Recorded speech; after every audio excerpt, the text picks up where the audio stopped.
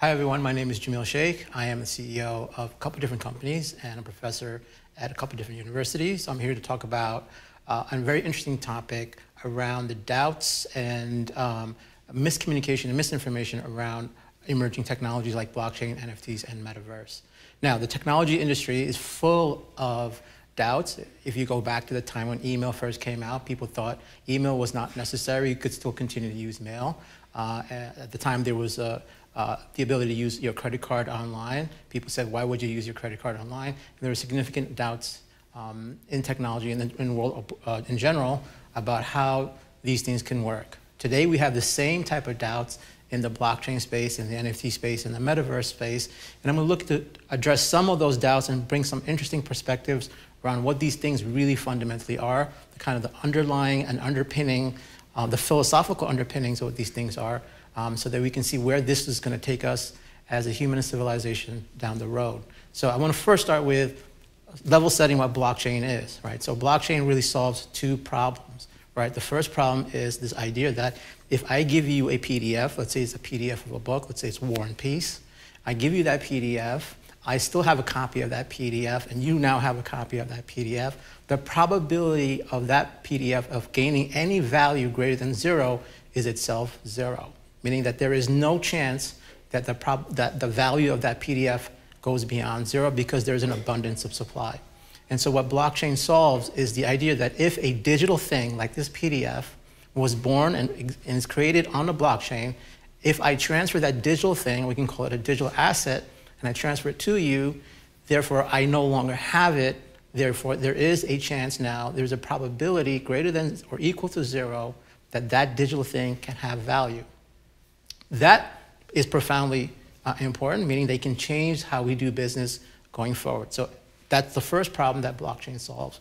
The second problem that blockchain solves, which actually is solved is this transfer of digital asset, is through an intermediary, meaning that if I transfer money to you, there is a ledger where a certain amount of money is removed from me and it's added to your account, is solved through an intermediary like a bank. But with the blockchain, it's possible to do that without an intermediary. So there is nothing more to blockchain than the idea that these two problems are solved. The minute I send something to you, a digital thing that I send that was created on a blockchain, and I send it to you, it no longer exists in my possession. That allows for the probability of value to accumulate. That doesn't guarantee value is going to accumulate, but it allows for the chance for the value to accumulate. Now, we have blockchains, and we have things that are occurring in blockchain. And if you've been listening to the news, there's a lot that's going on in the blockchain space. And there's a notion of fungibility and non-fungible tokens. And fungibility is basically the idea that if I trade a like-kind asset with you, there is 0 probability of a loss or gain by either party. So if I gave you a $5 bill and you gave me a $5 bill, there is 0 probability of either one of us sustaining a loss or obtaining a gain. That's not the case with non-fungible things. Non-fungible things are things that we find pretty much in nature, right? These are things that are unique. And on the blockchain, a digital thing, much like the PDF that I mentioned earlier, in this case, we can call it a token, right? That is non-fungible, represents something that's unique in the world, right? That could be potentially a piece of art, and we see a lot of that artwork today. It could represent a house, it could represent a car, it could represent a credit default swap, it could represent a municipal bond, right? So all of these things are representable by a non-fungible token, what we call today NFTs. But the current use case is artwork, and that's going to grow and continue to expand into other different use cases. If I were to trade my house for your house, right, there is some probability, it's highly likely that one of us is going to gain or one of us is going to lose some money because it's very low, it's a very low chance that the houses are of equal and identical value for trading. Therefore, it's a non-fungible asset. So we have this world, emerging world of non-fungible tokens, and we see a lot of that happening in the art world. Now, what we see in the art world, there's an enormous amount of news about this, is missing the greater point of the NFT market, or what's actually happening in the NFT market. It's not about the art, it's about provenance, right? The idea of provenance. When you sign a document, you put your signature on a document, you're effectively creating an NFT, right? right? So the fact that your hands touch that signature is very much similar to the idea that an NFT is created by an artist, right? So if you take provenance, and what provenance means is the origin of a thing. So where did it come from? How was it created? And who created it?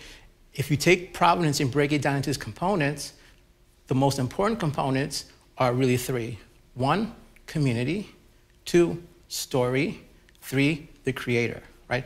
These 3 things combined together create a very strong sense of provenance. I can give you an example.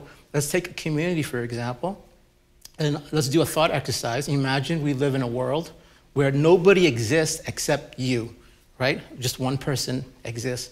And in that world, what would you own, right? So what would you own in a world where nobody else exists?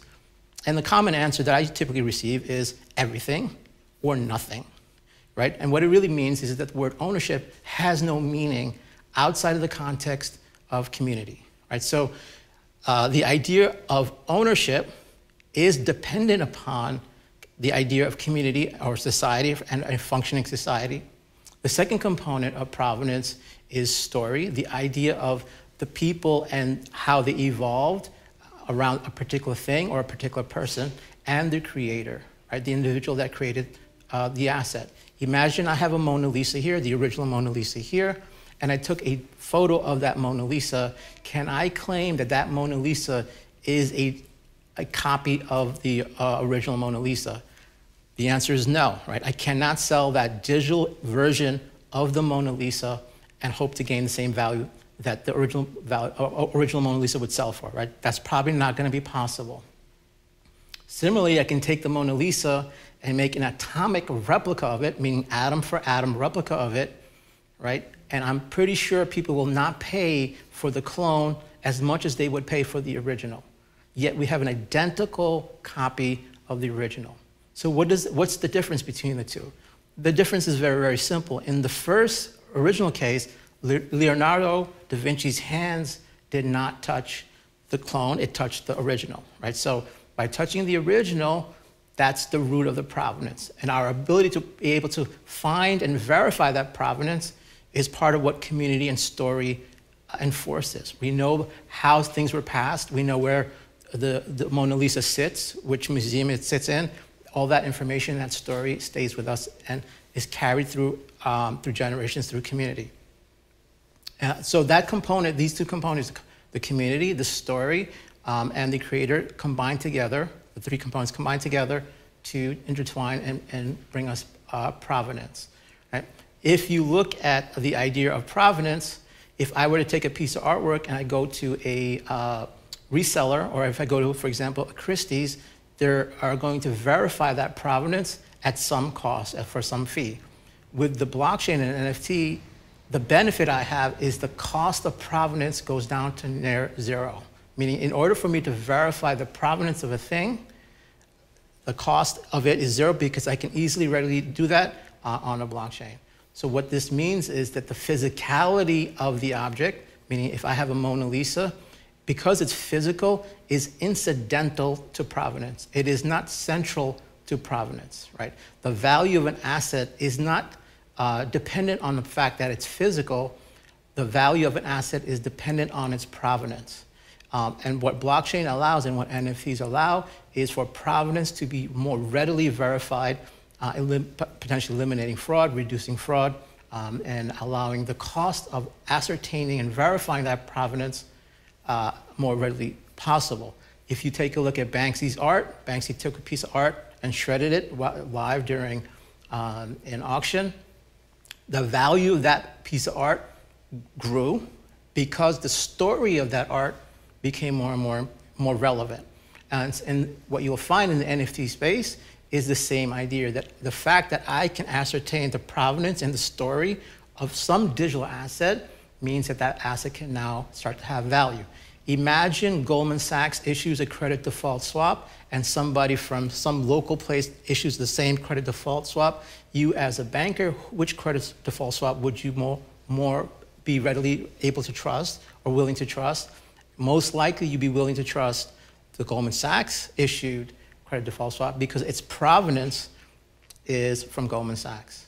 The same way, if I sign a document and somebody else signs and forges my document, the provenance of the forged document is now different, because even though the digital or the ink looks exactly the same on the forged document, let's say it's exactly the same, the provenance of that signature is not the same. So NFTs are not about artwork. They're not about all this money that's moving around, although that is happening and it is great. What it really is about is community, story, provenance, and the creator all intertwining together. We have the same phenomenon in the metaverse world, right? In the metaverse world, which we think is a digital reality, right, is really a function of community, right? When I log into a metaverse world, I'm interacting with other people. It's digital. And the detractors will say that this is really a fake reality, or this is not really real. So the question really becomes is, what is reality? And the very common exercise here is to ask, how do you determine what is reality? I'm standing before you. You actually have no evidence that I exist outside of your mind. There is no proof. If you, let's say, for example, talk to a loved one, your mother or your brother or your sister or a son or your daughter, you actually have no proof that they exist outside of your mind. There is no way for you to prove that. So effectively, reality is a belief, right? The fact that we see what we see, we believe it for it to exist, and we've gotten so used to that belief, we take it for granted. What metaverse is to take what we call this digital reality and make the line, that thick line that differentiates between the virtual and real, make that line thinner and thinner. Right? And we've seen the precursors of metaverse, social media, the fact that you sit down in a theater and watch a movie because you want to escape from reality, but you want to do it with other people. Right? So the precursors of metaverse, the digital metaverse, are these other digital things. But we can go back and say, actually, the metaverse started much, much longer ago. We can say that the metaverse started much earlier, maybe thousands of years ago, right? The first metaverse could be language, right? The fact that I can construct an idea in my mind, and I might use language to construct that idea, right? Because language gives me the barriers and the semantics and the parameters to construct these ideas, and then I can convey these ideas that don't exist in the physical world into your mind through language. So maybe the first metaverse is language, and maybe the second metaverse is paper, right? The fact that I can draw things and create things and write words and construct things that are in my mind that don't exist in quote-unquote reality, and put it onto a vehicle or a medium that then can communicate to you and then construct those things in your mind, is a form of metaverse. And if I just carry that over and say, well, we're just going to do it and make it digital, then the fact that the metaverse is something that's constructed in our mind or is constructed in somebody else's mind is unimportant. What is important is this a community that I want to belong to? Is this giving me the joy and pleasure that I want, that I typically get, let's say if I'm going to binge watch a Netflix show? And is this going to give me the sense of belonging that we as humans are looking for through community and through story? And what we're going to see going down in the next decade is this continuous march of metaverse and blockchain and NFTs growing. We'll see in 10 years that all B2B commerce will be NFT based. If I send you an invoice, you send me a receipt, it will all be NFT based. We might not even refer to it as NFT. It might not be even something that we even think about or talk about, but underlying all of civilization will be the blockchain infrastructure that addresses the movement of value. And then we'll start to see the convergence of metaverse and blockchain, where if I sell you a battle axe in my metaverse game, that trade occurs through the blockchain. So as we continue to grow and expand in our understanding of reality and the understanding of value, what the metaverse and NFT are doing is making the transfer of value and the understanding reality more and more believable. Thank you.